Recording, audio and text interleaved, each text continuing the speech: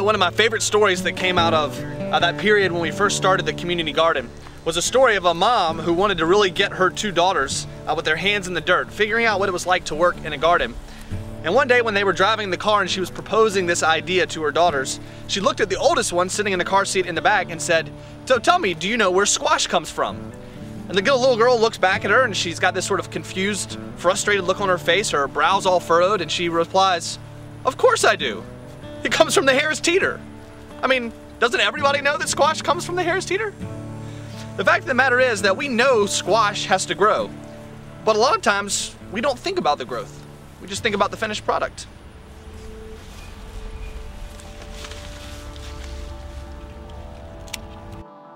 You know, we as people are a lot like squash. When squash grows, some of it just happens naturally. I mean, photosynthesis just happens.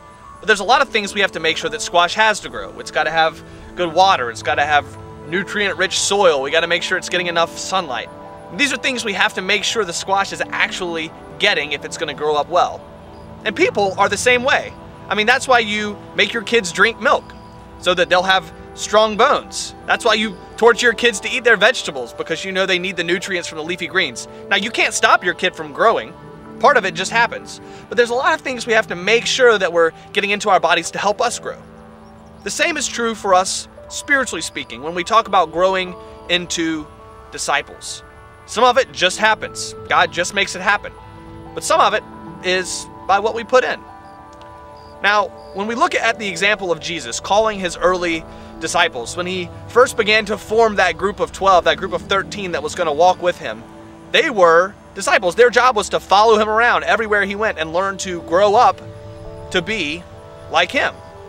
They watched him pray, they watched him heal, they listened to him teach, they watched how he interacted with other people so that they could become like Jesus. I mean, that really is what a disciple is. A disciple's job is to be like the rabbi. Not only to know what the rabbi knows or to do what the rabbi does, but to literally be like the rabbi. And these 12, even after Jesus died, was resurrected, and then ascended into heaven, they were so much like Jesus that people began to give them the name Christians, little Christs. They looked so much like Jesus that people, they knew that was their rabbi. So when we talk about ourselves as disciples of Jesus Christ, that's all we're saying. In fact, Paul, in the Ephesians, a letter that he wrote to a group of people, part of the early church, he said, God has given us all gifts. God has given us what we need so that we can all together, individually and collectively, grow into the full stature of Jesus Christ. We can grow up to be like our rabbi, like Jesus.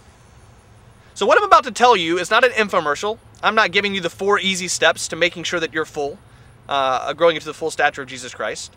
But we believe that there are, scripturally speaking, 4 basic constitutive parts. Think about them as food groups. Think about them almost as a food pyramid.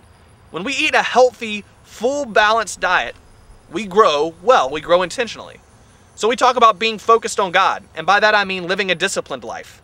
That's a life of prayer, where we're praying regularly. It's a life of daily devotion, where we're reading scripture in a devotional way on a regular basis. We're generous people, we're giving, we're connected. So that's focused on God. We also have to be unified in community. Christianity is never something that we can do on our own. Church is never something that's just us. It's always a collective thing, an authentic community that we're a part of. A group of people that really know the true us, and we really know the true them. We can support each other and look after each other on this journey together as we grow up. There's learning the Word. You know, God gave us the Bible as an opportunity for us to know who He was, to know His heart, to know His passion for us, to know how He desired for us to be. So when we learn from Scripture, we are learning from our Master. We're learning from our Rabbi. And then finally, living by serving and sharing. When we live by serving and sharing, we live by returning the blessings that God has given to us. We live by serving other people that we know. We also live by sharing these beautiful stories that God has given us of growth in our own life. And those are basically the 4 food groups: focused on God, unified in community, learning the Word, and living by serving and sharing. And together they spell full. So that's what we mean when we talk about growing into the full stature of Jesus Christ. I had a family that ended up in my office one day, and they had made the decision to return to church, to come back, to give it a go one more time. And they were frustrated. They were frustrated they were there, but they were not growing. Almost like they showed up at the Harris Teeter and expected squash. You know, some of the way we grow just happens. But a lot of what we do is very intentional. And this is an opportunity for us to be intentional as together we grow into the full stature of Jesus Christ.